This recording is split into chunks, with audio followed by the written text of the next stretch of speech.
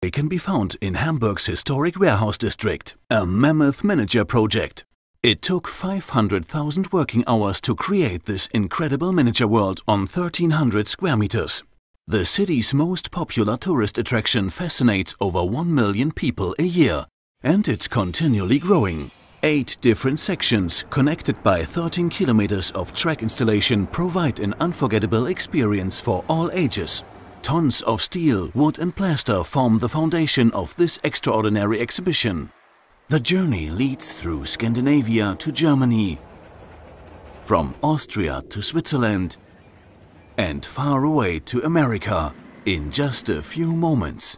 Each day, 900 trains with 12,000 wagons travel a distance of several hundred kilometers. The longest train is 14.51 meters long. On the Northeast Sea, with a water capacity of 30,000 liters, large and small ships are cruising. In Scandinavia, America, at the airport, and in the cozy fictional town of Knuffingen, 250 computer-controlled vehicles are on the move. Special attractions are the fire runs, controlled by a sophisticated software. The fire brigades are constantly engaged in firefighting procedures, but the police are also busy tracking down traffic offenders. The newest attraction of the Miniature Wonderland is the Knuffingen Airport. After 6 years of development and a cost of €3.5 million, the world's probably smallest commercial airport opened in May 2011. On 150 square meters with more than 40 airplanes and the ground staff that goes with it, it may be the world's most advanced flight simulation. From the technology hangar to the air terminal, every little detail has been faithfully recreated. Without a doubt, the attention to detail is at the heart of the layout. Over 200,000 figures show life in all its facets. It's a world where the law chases criminals and where some don't really care. Where the fire department puts out a large fire and a new fire starts not too far away. Funeral oration or celebration. Eat or be eaten. Travelers from this or another world. Imagination knows no bounds in the Wonderland. There are fire breathers, traveling animals, and surprisingly strong girls. In a world alternating between hectic and peaceful, between wild animals and some that were already tamed.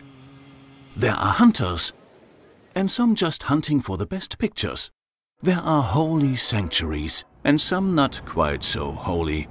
There are people bursting with life, and some not so much. The Wonderland is absolutely diverse and unique.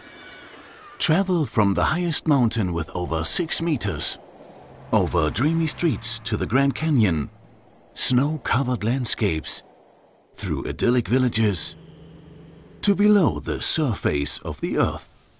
In the Miniature Wonderland, a day lasts 15 minutes. At dusk, over 300,000 LEDs ensure that the layout shines in a captivating light. Then, the nightlife of the various regions really becomes visible. And amidst all this, more hidden stories emerge at the push of a button. There are over 200 push-button actions spread across the edge of the layout, where the visitors can actively participate in various forms. For example, in a sweet way at the chocolate factory, or in the daily struggle with the pitfall of technology, or in the creation of life, or with a bit too much craftsmanship. The technology behind it all is monitored by human eyes from a control console and with the help of more than 40 computers. These are controlled by a complex self-developed software. The Miniature Wonderland is internationally well known through more than 1,000 TV reports, and the 260 people on the Wonderland team are never short on new ideas.